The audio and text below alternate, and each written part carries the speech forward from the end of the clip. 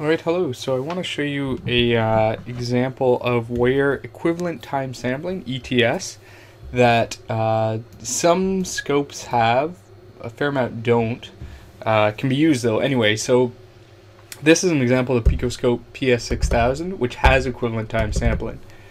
Oops, move this over here so there you can see the scope itself. And when we're in equivalent time sampling mode, I can use on, for example, these two channels, I'm going up to 50 gigasamples per second.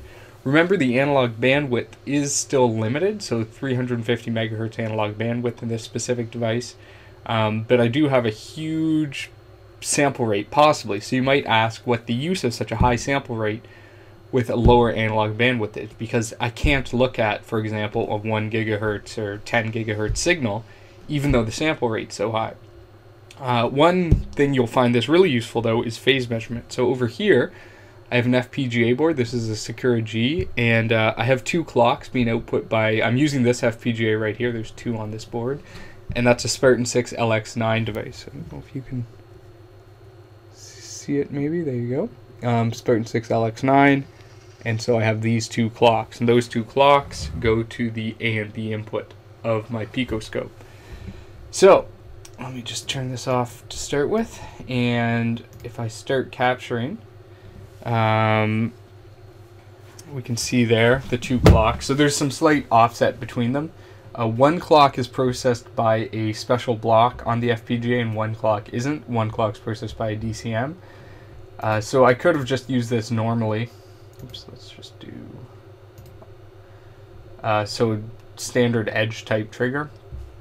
As another interesting note, this is where I can also show you just for fun. The 50 ohm outputs are really handy if you're trying to terminate something, because, for example, with regular DC termination, I see sort of a signal like this. When we turn on the 50 ohm, we see a much nicer square wave like what we were expecting. Anyway, that was sort of an aside. And I'm now going to switch into equivalent time sampling mode. And the primary difference here is we now have this 20 picosecond resolution. And so I've set up some cursors here to be at, this is the one rising edge, and the blue is the trigger, and the red's the other signal. And I want to see how the phase difference between these two signals is affected with, in this example I'm going to do temperature, you can do voltage or anything else. So I'll zoom in so that we can see it a little better here.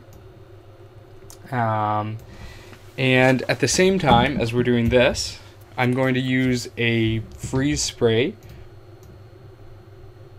on the FPGA itself. So let's see if we can move everything so you can see this all.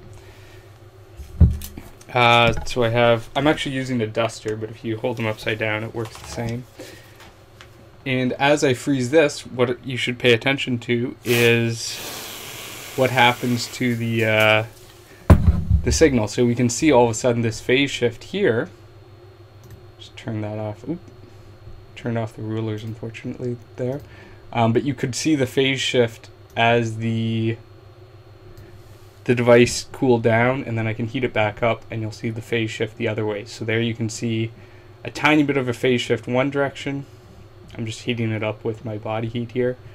Use a different finger now, it's warmer. And you can see that little bit of phase difference.